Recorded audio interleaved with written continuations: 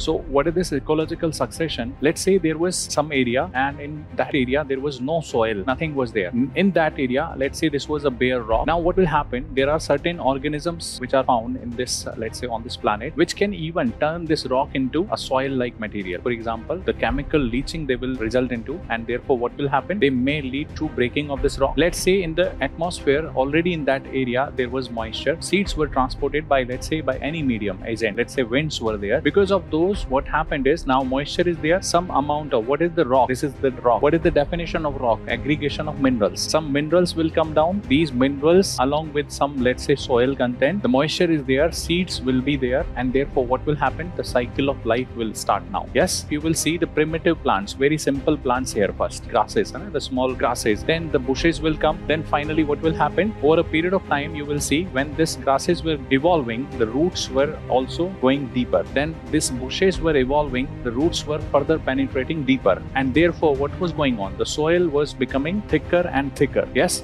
after some time, let's say with this evolution, or we can say succession, you will see this entire area can turn into a rich forest. Yes, so that is ecological succession.